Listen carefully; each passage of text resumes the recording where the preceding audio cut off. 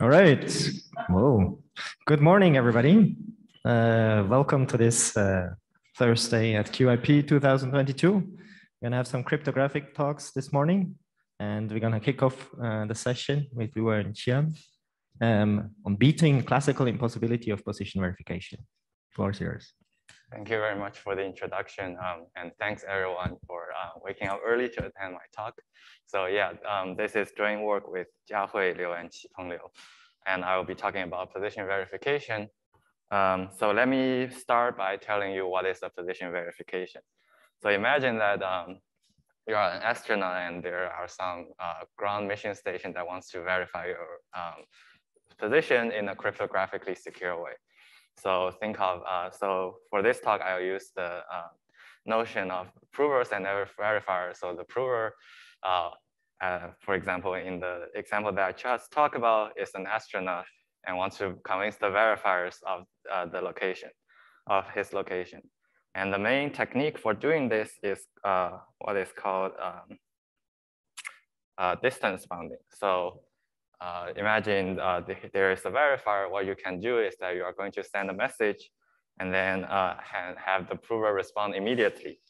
So if the prover, so by timing how much time it takes for the prover to respond to you by no faster than light principle from general relativity, you'll be assured that the prover is within a certain radius of you.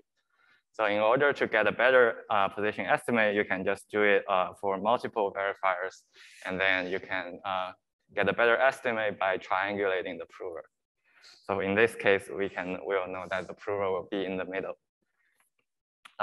Unfortunately, it turns out that this thing is insecure if there are multiple adversaries that are colluding and trying to jointly convince the verifiers of an incorrect position.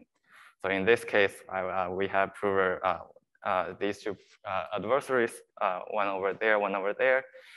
And they were able to jointly convince the verifiers that they are in the middle, while in reality, both of them are actually very far away from the position that they claim to be. So in fact, there is a more general impossibility. So think of the following very generic setup where I have something like a Minkowski diagram over here. So the horizontal axis represents the x-axis, so the space. And for now, just think of one-dimensional space. And the vertical axis represents time. So at the beginning, there are two verifiers, one at the left-hand side, one on the right-hand side. And there is a prover in the middle that wants to convince them that he is at this certain position. So the generic, very generic protocol looks like following. So the verifier on the left sends a message M0, and the verifier on the right sends another message M1, so that they are supposed to reach the prover at the same time. So both of them travel at the speed of light. And the prover, upon receiving these two messages, is supposed to immediately compute a function on these messages.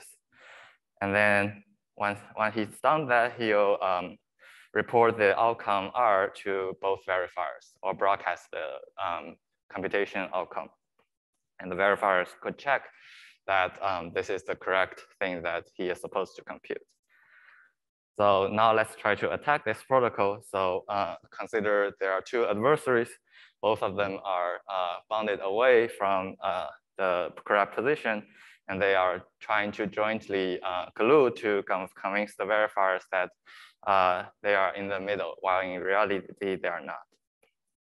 So there is a very simple attack, which is just simply that the adversary at the left could just send the message to the right while also remembering the message for himself. And similarly for the adversary on the right, he'll forward the message to the left while also remembering the message for himself. So after one round of communication, they both know M0 and M1 and therefore can compute R. Yeah, and furthermore, so here, you can check that the timing constraint is satisfied. And furthermore, I only assume that f is a function, but you can also consider randomized functionality f. And they can also defeat randomized f by simply pre-sharing the randomness to be used. And furthermore, this attack is very efficient. So not even having any computational assumption will help you construct a secure position verification protocol. So that's the state of art for classical position verification.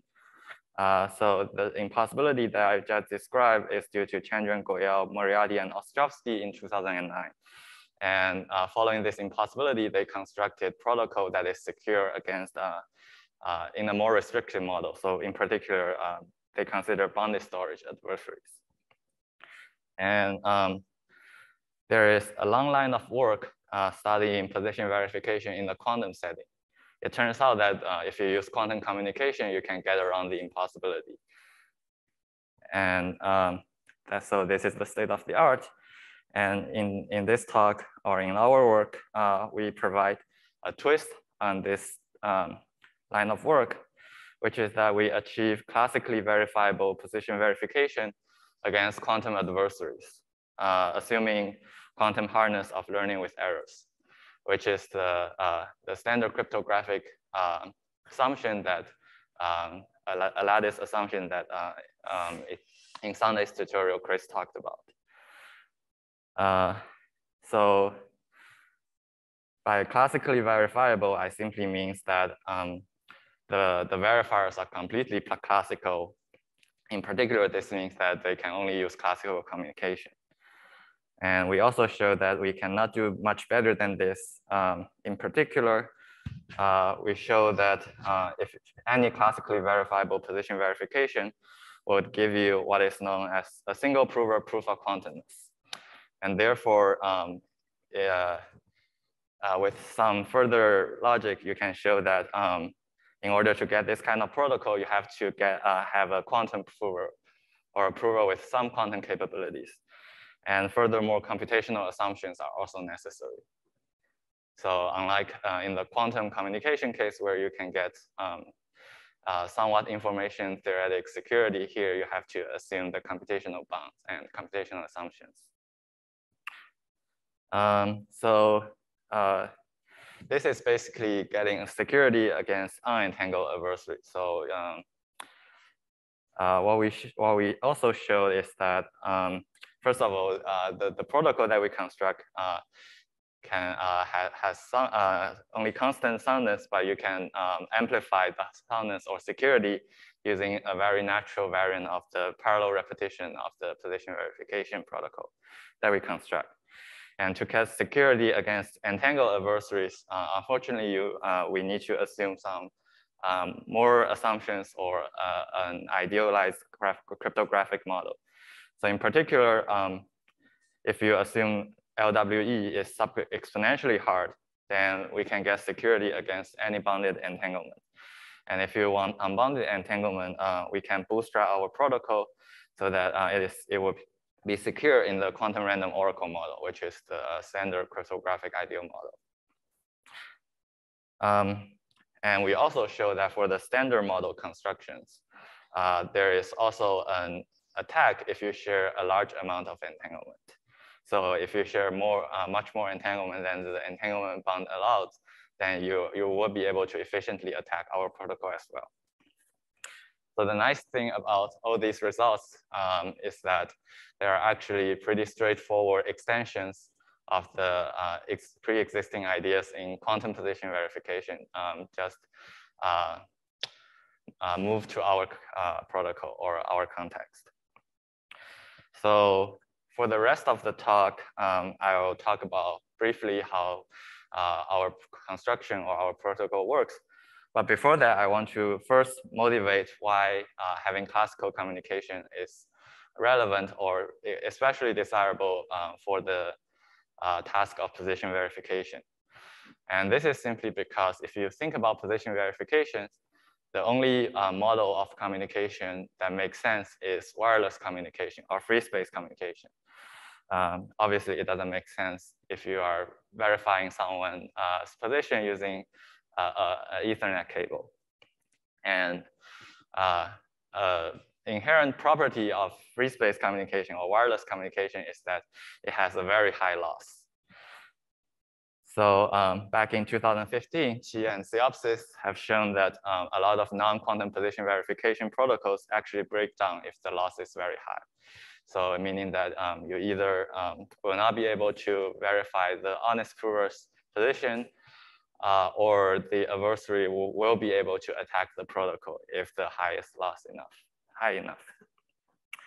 And there are a bunch of subsequent works trying to study this topic. So they try to construct quantum position verification protocols that are loss tolerant, meaning that they will tolerate a higher rate of loss. And as far as we're concerned, the state of the art is that we can get fully loss tolerant quantum position verification protocols in the quantum setting against unentangled adversaries. Full loss tolerance simply means that the position verification protocol will work no matter how high the loss is, as long as it is bounded away from one. And if you think back to classical communication position verification protocol, you can always simply repeat the message at no cost to the security. So a corollary of our work is that we actually get full loss tolerance against even entangled adversaries in the quantum random oracle model, or bounded security in the standard model, assuming sub-exponential hardness of LWE. And some additional advantage includes the following. So in practice, if you look at what people do, how people do free space QKD, they actually use a tracking laser in order to keep the loss to a minimum. And obviously, you don't need this kind of expensive equipment if you want to do only classical communication. And furthermore, classical communication is desirable because you can compose them more easily. For example, for the purpose of position-based cryptography, it is much easier to do authentication of the messages, or more trivial to do that. Okay, so those are the practical advantages. Now let me move on to the idea of how to construct this kind of position verification protocols. So just to start, let me remind you how quantum position verification protocols work. And this is the protocol that has been studied by a lot of prior work. And this protocol uses quantum communication. In particular, it has the desirable property that only one message is quantum. And so this will be a good starting point if we want to construct classical position verification. So the protocol is the following. The prover at the middle will have a photon detector. And the verifier on the left is going to send a photon encoding some BB84 state for, so basically he samples two random bits B and theta and send the BB84 state to the prover. And the verifier on the right is going to also tell the prover which basis the BB84 state is encoded in. So the theta in this case. And the prover is supposed to immediately, upon receiving these two messages, measure the photon in the correct basis to recover the encoded bit B. And then he is supposed to report the measurement outcomes to both ends. So it turns out that this protocol can be proven secure. And the reason is that if you look back at first of all, if you look back at the impossibility, this impossibility doesn't work because here we are actually implicitly assuming that the adversary on the left could clone whatever the message is being sent. And this is not true if the message on the left is a quantum message. So in particular, this impossibility only holds if F is at least a classical functionality. So this would not work if F is quantum. Therefore, to get around the impossibility, it is natural to think that F must be inherently quantum. In the case of the protocol that I just described, it has to take some quantum inputs. However, since our goal is classical position verification, we still have to more or less follow this template. So f has to be a classical function. However, one natural idea is that maybe if f is some function that can only compute it by a quantum computer, then we could maybe still get around this impossibility. And it turns out that our idea for finding such an f and this, for proving the security of the position verification is that we are going to make the prover to prepare some computationally unclonable state, similar to the BB84 state or conjugate coding state that was used in the previous protocol.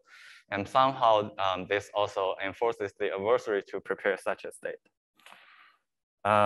Okay, so now to describe you how our protocol works, I will need to first tell you how we find such a computational unclonable state. And since I have already alluded previously that any such protocol needs a proof of quantumness, let me first recall the Braskersky et al.'s proof of quantumness protocol. And the main ingredient that they use is what is known as the trapdoor claw-free function. So this is a function that maps n bits to n bits indexed by a public key that you can sample. So the claw-freeness property says that this function is 2 to 1, and it is hard to, furthermore, it is hard to find find collisions efficiently, despite there being many collisions in the function. And the trapdoor property says that you can sample a trapdoor along with the public key, which allows you to efficiently invert any image in the domain. So for example, if you get an Y, you can use the trapdoor to recover both pre-images X0 and X1. And it turns out that they also need an additional property called adaptive hardcore bit, which I will describe under the context of proof of quantumness. So what is the primitive called proof of quantumness protocol? So I will describe this protocol by Braskersky, Cristiano, Madhadev, Vazirani, and Vidic in 2018. So the premise is that there is a verifier that wants to verify whether he has an efficient quantum device. So the completeness says that if the device is quantum, then he will be able to convince the verifier. But if the device has no quantum capabilities, then as long as it is efficient, it will not be able to convince the verifier that in this protocol. And the protocol is the following. So the verifier is going to sample a public key along with the trapdoor and send for the trapdoor claw-free function, and then send the public key to the prover. The prover is going to prepare an equal superposition of all the X and evaluate the TCF in superposition.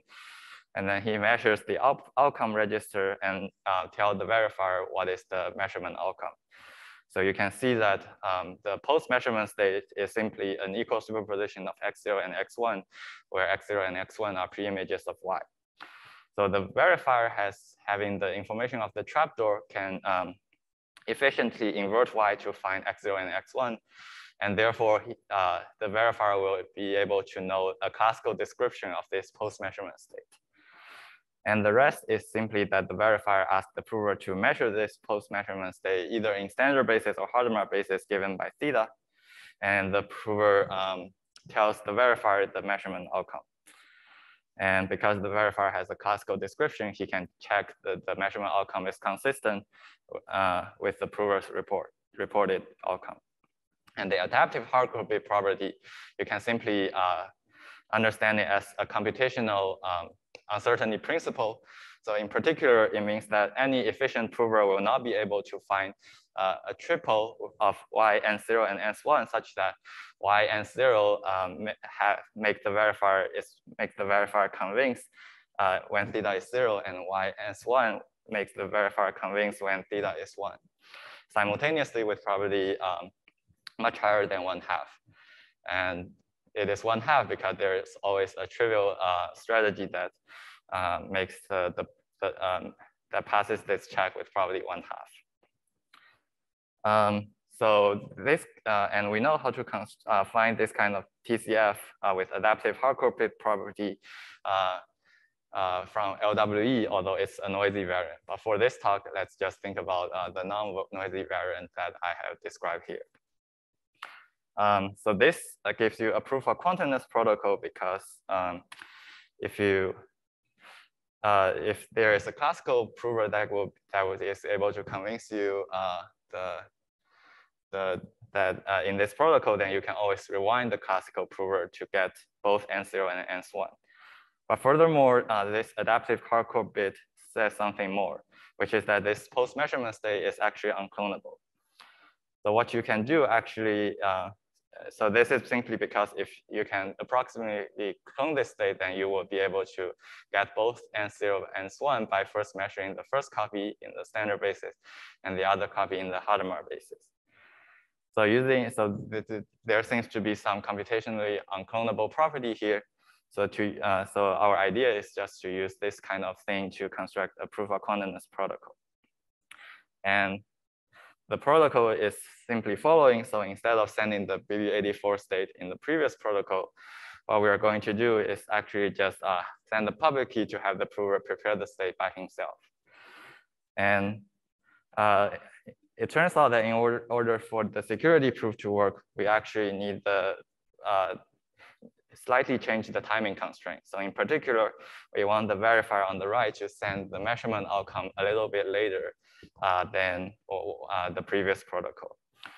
So the prover does the natural thing, which is that he prepares the unclonable state, and when he receives theta, he is going to measure the post-measurement state in the basis specified by theta. And at the end, the verifiers could check that this is consistent using the same verifier from the proof of quantumness protocol. And the timing constraint here is crucially, we want to check that the Y message arrives before the N's message arrives. And so it turns out this is secure, and a main ingredient of proving the security of this is what is known as a computational non-local game of try to work on free function. And this might be of independent interest. So basically, the premise is the same as the proof of quantumness protocol, but after we've done the first two rounds, we are actually going to ask the prover to split himself into two halves. And then we are going to physically separate these two provers. And the verifier is going to sample one single challenge theta and send it to both of them. And then each of them is supposed to finish the proof of quantumness protocol. And furthermore, this splitting can be arbitrary. So in particular, they could share entanglement. And the claim is that no efficient adversary will be able to pass this non-local gain with probability much higher than 3/4. And this is called a non-local gain because if we do allow the provers to, or the two halves of the prover to communicate, then they can always defeat this protocol with probability 1. And this is, you can also view this as an computational unclonable property of the post-measurement state in this case. So this could be of independent interest. So to conclude my talk, I'll point out some future directions for position verification protocol. So one, because of time constraint, I will just mention one of them. So our protocol relies on unclonability in order to prove the security. And the consequence of that is that actually in our protocol, there's an undesirable property, which is that we want the honest prover to have a quantum memory that is coherent for a short period of time. And we would like to ask whether this is inherent. Can we remove this undesirable property? With that, I conclude my talk. Thank you very much.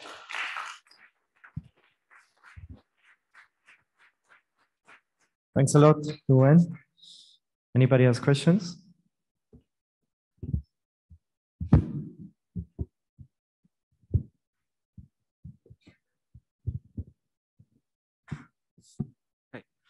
So why doesn't the adaptive hardcore bit property show that the success probability of the adversary is half? Like you said that the success probability there should be at most 3/4.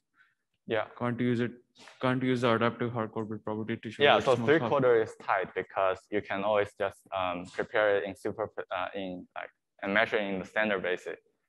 So if you get standard basis measurement, both of them can recover correctly. And if you get Hadamard measurement, then you just guess randomly, which will succeed with probably 1/2. So overall, the success probability is 3/4. Thanks for the nice talk. I was wondering, I think in one of your slides, you claimed that your work is also fully loss tolerant. Yeah. And I was wondering, you could think, because the inputs are classical, that the attackers could always guess that classical information and with some very low probability guess correctly, and sort of do the scheme. So I was wondering, where do you get the loss tolerance from? Oh, okay. So let me clarify. So loss tolerance here, like I'm actually considering like maybe a weaker for loss tolerance than some prior works. In particular, I want the loss to be bounded away from 1. So in particular, I want the loss to be maybe 1 minus 1 over poly lambda. So the loss cannot be exponentially close to 1 in particular. So loss tolerant then in the sense that for any such loss rate, you can adjust your scheme. Yeah, as long as it is not exponentially or super polynomially close to 1. Okay, thank you.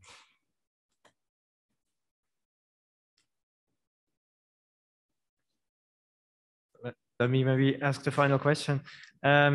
You were saying that you could also handle a bounded amount of entanglement. Yes. Can you somehow sketch on a high level why this is the case and how it works?